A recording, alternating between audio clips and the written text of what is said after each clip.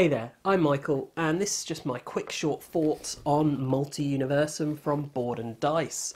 So, what is the game? Well, the game all comes down to multi-use cards that make every turn feel like a puzzle. You see, there are these 5 locations, and each location has a stack of portals that you're trying to close. Whoever closes the most portals and gets the most points will win the game. There's also a set collection element in there to consider.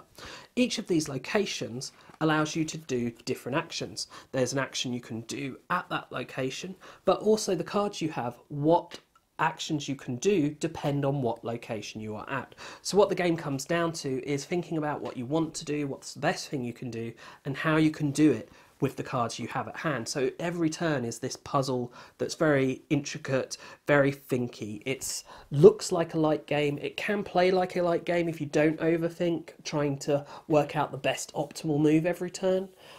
But I really do enjoy this game.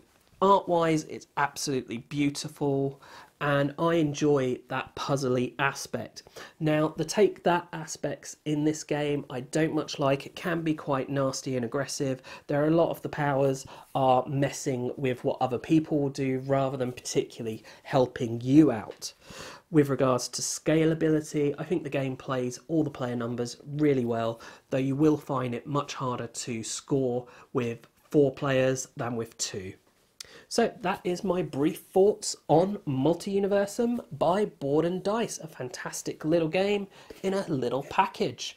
So I do hope that you've enjoyed this video. If you have, please do check out the rest of the videos on the channel, as well as subscribing and sharing the channel. And as always, thanks for watching, and bye for now.